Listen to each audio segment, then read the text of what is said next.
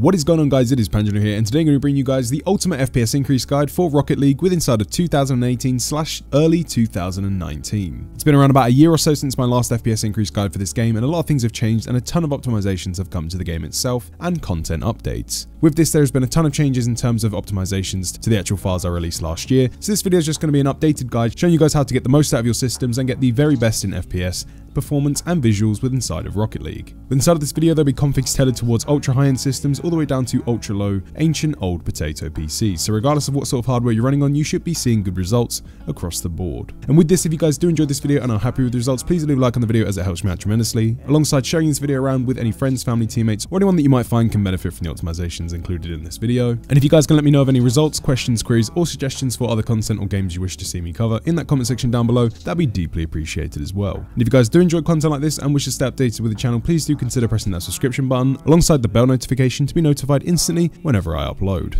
Right, so starting off with inside of the video, what we're going to be doing is we're going to be navigating into the description down below and actually downloading the FPS Increase Pack which has been provided. This pack is just going to be a place where everything inside of this video is going to be compiled into in terms of optimizations, configs, and everything you need to follow along. So you can navigate into the description down below, click on the first link. If it doesn't work, simply try out the second link and you should be able to download it. Once you guys have got the file downloaded, you'll need a program called 7-zip or WinRAR to actually extract this file because it's a RAR file. So if you don't have one of those programs, take yourself over to Google and either Google 7-zip or WinRAR, install one to your machine and come back to this video. Assuming that you guys have now gone ahead and done that, what we can now go ahead and do is right click on the file downloaded and press extract here. Once the file is finished extracting, you'll then notice on your desktop that you'll have a folder on your desktop with an identical name. So starting off with inside of this video, what we're going to be doing is we're going to start off by installing our optimized config files for 2019. So this is actually very simple, and the reason I'm going to be doing this first off is just to ensure that we have a platform to build on and make sure that the core game itself is optimized so we can build upon those. So to do this is actually very simple and easy to do. What we're going to be doing is navigating to the bottom left hand side and clicking on our file explorer.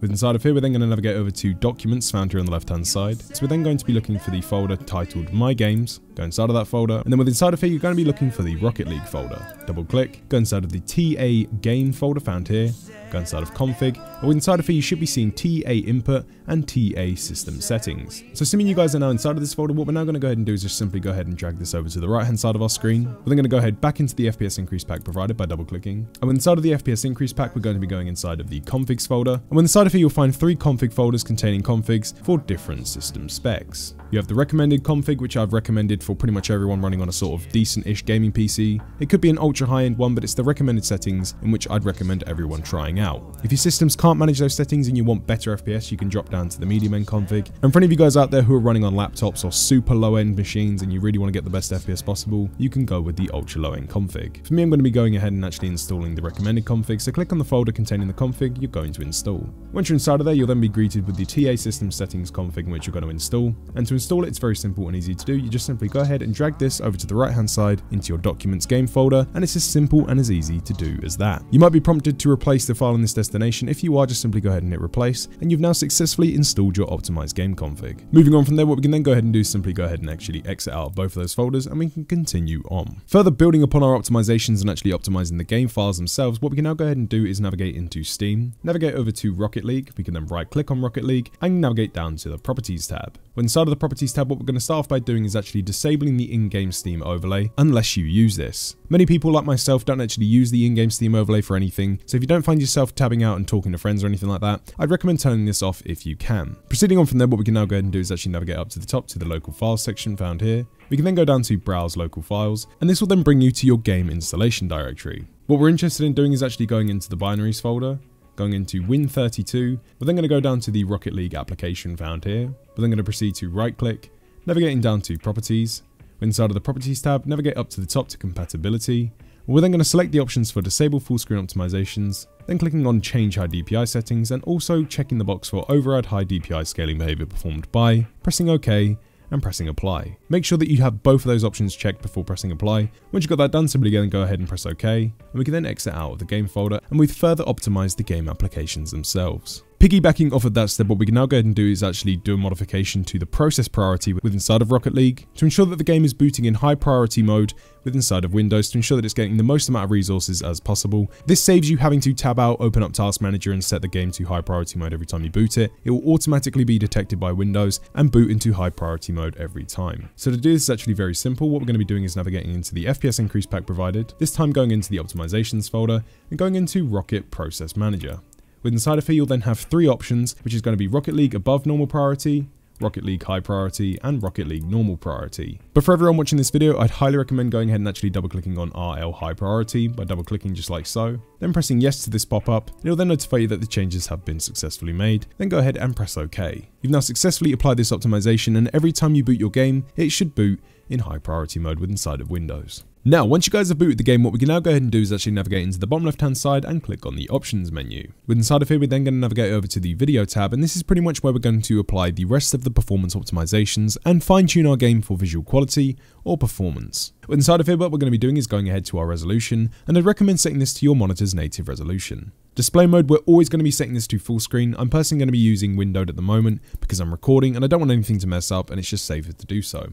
But whenever I go to play this game, and whenever you guys go and play this game as well, you should always be running in full screen. Vertical sync I'd recommend turning off for everyone, as it just introduces input lag and will make your game feel a lot more sluggish. Anti-aliasing is going to be a personal preference. I personally recommend everyone turning this off for the best results possible. Render quality is going to be one of the most important options for furthering FPS on lower end systems. You can go ahead and select high performance. If the game looks too washed out for anyone running on low end systems, try bumping it up to performance. Just go through these options whilst inside of a game so you can monitor how it looks as you're changing it and find a balance in which suits you best. Maximum FPS, you can set an FPS cap in here if you wish to do so. I'd personally recommend removing any FPS cap, as it's always best to have the best FPS possible, as it lowers input lag and response times. For the rest of these options found here on the right hand side, I'd recommend leaving them alone, as they are pretty much completely optimized in terms of the config in which you've installed, but you can come in here and change around some of these as well, but your results will differ depending on how much you change these around. Once you're then done with inside of there, just go ahead and apply those options, press back, and we can then go ahead and exit out of the game. Another quick, easy, and highly effective optimization we can apply to Windows itself to give us better performance across the board for practically every game we play is we can actually navigate down into our Windows power options, and we can actually set a secret power mode inside of Windows to ensure that we're getting the best FPS possible and the best performance possible for pretty much everything we do. To do this is actually very simple to do. We're going to be navigating into the bottom left hand side and typing in power plan, just like so. It doesn't matter what the option says, just click on one of them. With inside of here, we're then going to navigate up to the directory at the top and click where it says power options. With inside of here, we're then going to navigate down to show additional power plans, and you should be seeing balanced, high performance, and power saver. For the majority of you guys watching this video, unless you've enabled this yourself already, you should not be seeing the ultimate performance power plan. But to unlock this power plan, it's actually very simple and easy to do, and there's going to be a card on the screen now in which you can follow along with, and also a link in the description down below. For a small video, it's only a few minutes long, and it will show you guys how to actually enable this with inside of Windows 10. Everyone watching this video who's running on Windows 10 can enable this power plan, and will see fantastic results from doing so. If you guys don't wish to follow that video and you just wish to follow this one, you can also set the high performance power plan, but this won't work as well. So to make a decision now whether or not you're going to be going with the ultimate performance or the high performance power plans. Then what you'll do is you'll simply go ahead and actually highlight the power plan you're going to be going with, and we can then exit out of this option. We can then navigate into the bottom left hand side once again, this time typing in this PC just like so, right clicking on this PC and going to properties. With inside of here, we're going to be navigating to the top left hand side and clicking on advanced system settings. We're then going to navigate to the advanced tab found here at the top, go to the performance tab and click on settings. With inside of the visual effects tab, we're then going to be going down to the drop down menu and selecting the adjust for best performance option. Once you guys are done with inside of that, I'd recommend going ahead and pressing apply, pressing OK, and OK. Another fantastic optimization in which we can use to improve performance across the board for Windows itself, helping us get better FPS and smoother FPS with inside of every game, is actually going into the FPS pack once again. This time going inside of the optimizations folder, we're going to go ahead and actually double click and install the CPU core parking setup. And at the bottom side of the screen now, you should be seeing a brief explanation as to what CPU core unparking will do and the benefits in which comes from this. It's completely safe to do, and I'd recommend doing this for every single PC, as you should be seeing great results across the board regardless of your system specs. So inside of the setup launcher, go ahead and press next, accept the terms to the license agreement and press next, next, and install. Once the program's installed, ensure the launch option down here is selected and press finish. After a few moments, the program will open up and you might be notified of an updated version being available. You can update to this if you wish to do so. I never tend to bother, but if you want to update, you can. For me, I'm just going to be going ahead and pressing close. Now, with inside of this program, we're only going to be changing 4 options. To start off, we're going to be going to the power data plan drop-down menu found here. And in this drop-down menu, what we're going to be doing is we're going to be selecting the same power plan we set with inside of Windows earlier on. So if you went with the high performance power plan, select high performance. If you went with the ultimate performance, select ultimate performance. Once you guys have got that done, we're then going to be navigating down to core parking index, dragging the blue slider and dragging this up to 100%, allowing our system to be able to use 100% of our CPU cores. We're then going to go over to frequency scaling index and again dragging this up to 100%, allowing our system to use 100% of the speed of all of the cores. And last but not least, for some of you guys watching this video, you might not have this option available, but if you do, make sure you come down to turbo boost index and once again drag this up to 100%. This will not make your CPU run at 100% load all the time. It's completely safe to do and I highly recommend doing this. So once that's all set up and done, we're then going to go down to the apply button. You'll then notify that changes have successfully been applied, press OK, and we can then exit out of the program as that step is completed. Following on from there, what we can now go ahead and do is actually further optimize our GPUs or graphics cards to ensure that we're running on the latest GPU drivers and are running the best settings possible and getting the most out of them to ensure that we have stable frame rates, fluid frame rates. This is very important to do, and if you guys haven't actually updated your GPU drivers manually or you can't remember the last time you did it, make sure that you go ahead and actually follow along with this step, as these drivers are constantly being updated and improved to ensure that you guys are getting the best performance on pretty much every single game you play. For many of you guys experiencing issues in games like Rocket League and newer games and other AAA titles, you can sometimes find FPS increases of upwards of 10%, and this can also hold a host of fixes for any issues you might be experiencing, so it's always worthwhile doing. So if you guys running on Nvidia GeForce GPUs, it's very simple and easy to update your drivers. All you need to do is navigate into the description down below, click on the link and you'll be brought to this website. You'll then go ahead to the automatic driver updates utility found here, hit download